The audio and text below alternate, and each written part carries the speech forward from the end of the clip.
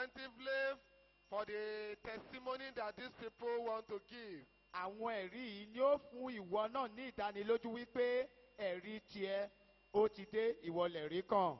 This testimony will give you assurance that your own testimony is ahead of you. Praise the Lord. Hallelujah. Praise the Lord. Hallelujah. Praise the living Jesus. Hallelujah. Mo wà lẹ́gbẹ́ ìtẹ̀síwájú, mo dúpẹ́ lọ́wọ́ Ọlọ́run bàbá Ọlọ́run ọmọ Ọlọ́run ẹ̀mọ́. Jésù Kristi ó kọ́ ilé fún mi àtẹ̀bà àti ìdílé mi, ẹ bá mi yan Ọlọ́run lógo. Wọ́n ní kẹ́yìn Ọlọ́run lógo nítorí pé Ọlọ́run fún àwọn ní ìfọ̀kànbalẹ̀ ó sì ń kọ́ ilé fún àwọn àtìdílé àwọn ẹ̀yìn Ọlọ́run lógo. Mrs. Nola, she's giving thanks to God Almighty because God has favored her family by providing a personal residential building for her and her family. Praise the Lord.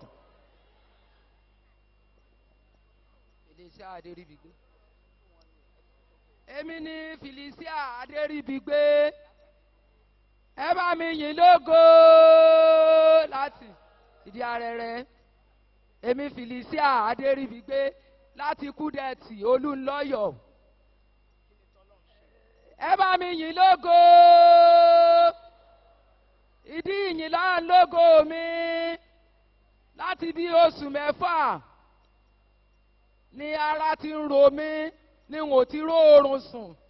Nígbà tí wọ́n pe ìsọjí ìjẹta mọ́júmọ́ àná.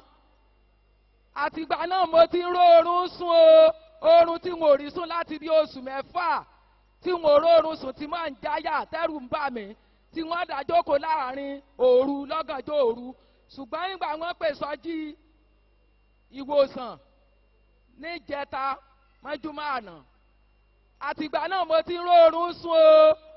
Ẹ bá mi yìn Ọlọ́run lógo. Ó sì tó fọmọ tuntun ta mí lọ́rẹ o. Ẹ bá mi yìn lógo. Mrs. Felicia Aderibigbe, she's thanking God Almighty because God has used his hand of healing to touch her life. Ever before now, for the past 6 months, she has been experiencing sleeplessness without sleeping in the night. But during this fire revival, precisely 3 days ago, since she has been coming to this fire revival program, she has started to sleep soundly and safely. And again, during this period, God has given her a fine, bouncing baby. Praise the Lord. Yeah, praise God. I'm Olubela Folabi by name. Olubela Folabi by name.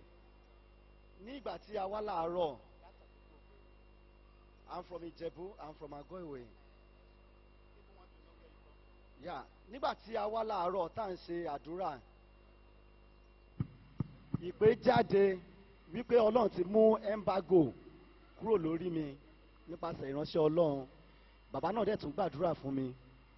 So bí a ṣe ń step out of the gate, bí mo ṣe ń dé gate yẹn gangan entrance, I receive international call. But me tètè rí torí mo ti fi sí silence. Ìgbà tí mo dé hotel tí mo lodge sí ni mo wá rí. Ṣé ló jẹ́ exact time tí mo jáde. Bí mo ṣe tún padà bọ̀ ní ìrọ̀lẹ́ yìí, bí Ọlọ́run ṣe ń ṣe iṣẹ́ fún confirmation. Bí mo ń dé gate yẹn gangan, I receive another international call gangan ní ẹnu gate yẹn gangan. Ó jọ mí lójú because it was so specific and direct. Mo dẹ̀ dúpẹ́ Ọlọ́run pé is divine visitation and restoration in Jesus' name. Praise the Lord. Mr. Afolabi Olubela from Ijebu, he came here purposely because of this program. And he's testifying that in the afternoon, the man of God prayed and told him that God has lifted the embargo of delay and obstacle from his way. He said to the confirmation of this testimony, immediately he left this arena, he received an international call which he could not pick because his phone was on silence. But this evening again, to reconfirm it, that God has lifted all embargoes of obstacles from his way, that breakthrough is now his own portion, he received his second international call again. And that is why he believes that all the obstacles on his way has been removed. His way is true. Praise the Lord. Baba ti ní kẹ́ yin Ọlọ́run lógo ká praise the Lord. Tiẹ̀ náà ń bọ̀ bá ẹni tí Ọlọ́run ṣoore fún ìwọ náà bá kí hallelujah. Praise the Lord. Because somebody is going to praise the Lord with you. That's why you have to shout hallelujah for others unto God. Praise the Lord. Orúkọ mi ni Ọláolúwa Abímbọ́lá. Mo dúpẹ́ lọ́wọ́ Ọlọ́run fún ogun tọ́lọ́run bá mi ṣe lórí àti bímọ mi. Nítorí pé mo dẹ̀ béèrè lọ́wọ́ Ọlọ́run, Olúwa sì fi fún mi. Ẹ bá mi yin Olúwa lógo. Mrs. Abimbola Olaoluwa, she's testifying to the power of God. She requested a responsible baby from God, and God gave her the exact type of baby she requested for. And that is why she's out to give testimony to the Lord's faithfulness. Praise the Lord. Praise the Lord. Orúkọ mi ni Sisi Fúnmiláyọ̀ Òkùnsànyà. Mo dúpẹ́ lọ́wọ́ Ọlọ́run, mo ní ìdádúró fún ọdún méjì. So ìgbà tí mo dẹ̀ wá rí dádì, láì tí ìsọ ẹni sì fún bá dádì tí mo kúnlẹ̀, dádì sọ wípé ọmọ ẹ̀dà. Mo ní mo ṣáà ṣe báyìí fún wọn. Wọ́n ní ọmọ nìyí lẹ́yìn ẹ̀ yìí kí ni ó lè fa ìdádúró. Mo ní mi ò máa mọ̀ o. Wọ́n ṣe ṣáà ṣàdúrà fún mi nìyẹn. Wọ́n dẹ̀ ní kí wọ́n máa dúpẹ́ ní orí ọ̀tà. Mo dúpẹ́ ní alẹ́ ọmọ náà ni mo pọ̀n sẹ́yìn yìí. Wípé mo dúpẹ́ mo lóyún mo lù láyọ̀ mo dẹ̀ sọ láyọ̀ mo dẹ̀ pọn ọmọ náà nìyí lẹ́yìn mi. Ẹ bá mi yin Olúwa lógo. Mrs. Fumilayo Odusanya, she's also thanking God because this time last year she was without a child. She had a delay of 2 years. When the servant of God saw her, the man of God asked her, "Where is your baby?" She just made a gesture to say, "No baby." And the man of God prophesied to her life that this time next year, that is this period, she's going to have her baby. And to the glory of God and to the confirmation of the word of God in the mouth of the prophet of God, this is the baby in her back. Everybody, praise the Lord. Praise the Lord. Orúkọ mi ni Favour Oyelaki. Ní ọdún 2007 Fire Revival, mo wà níbí pẹ̀lú àwọn tó ń wojú Olúwa.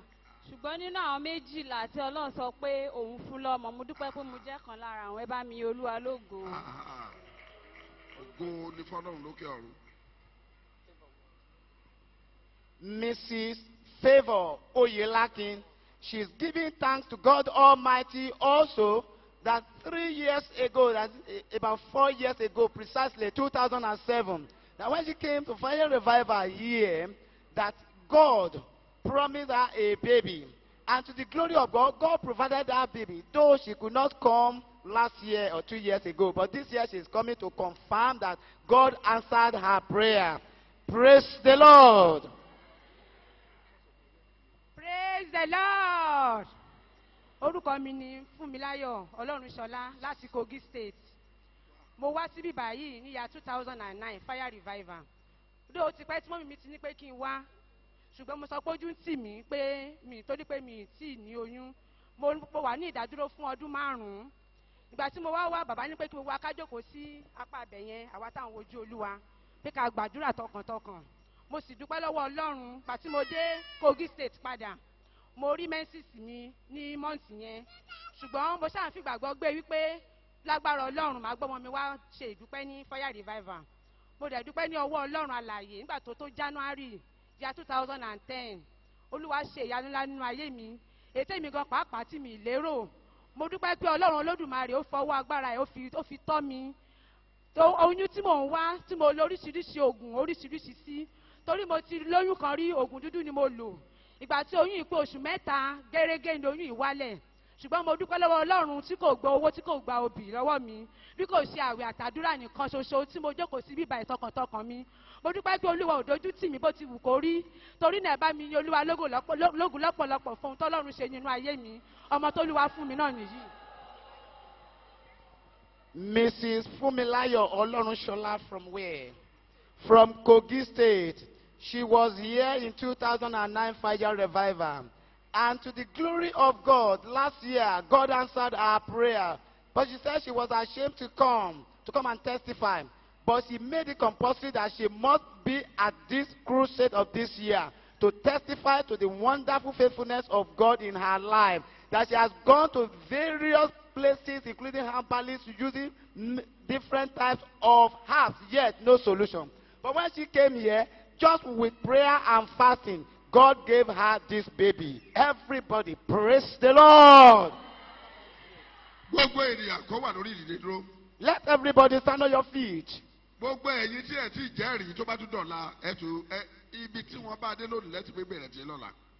The rest of you are going to testify tomorrow. Raise your two hands up. This is not the time to play. Your two hands, raise them up. And tell God Almighty, before the guest artists will come out, tell God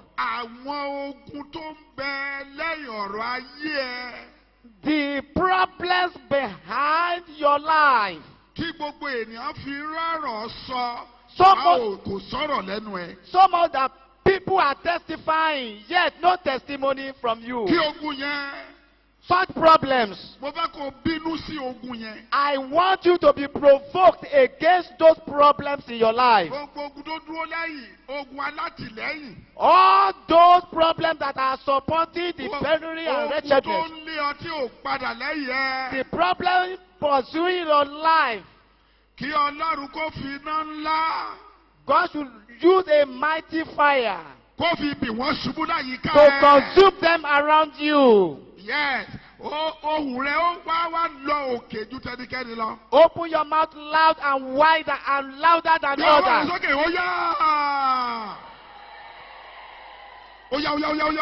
Open your mouth. Raise up your hand and call on the name of Jesus.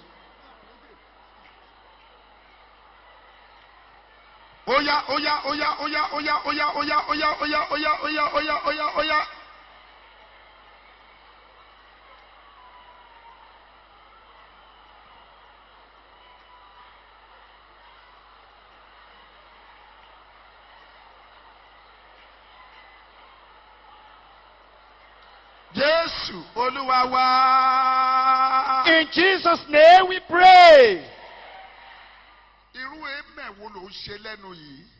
This amen is too low and shallow. In Jesus' name, should you keep quiet?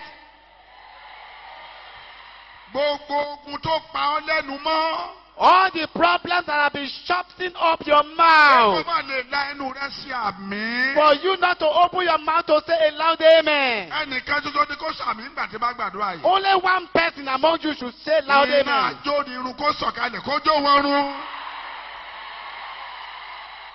The consuming fire of God to come down and consume them in Jesus' name. Holy Spirit asks you to do something. Anyone you shake his hand or her hand, the fire of God is already in his or her hand. And when it touches the partner and the next person, your problems are burnt. Tell 7 people that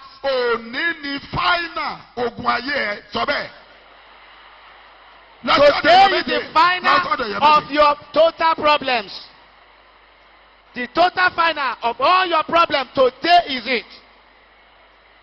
It is today.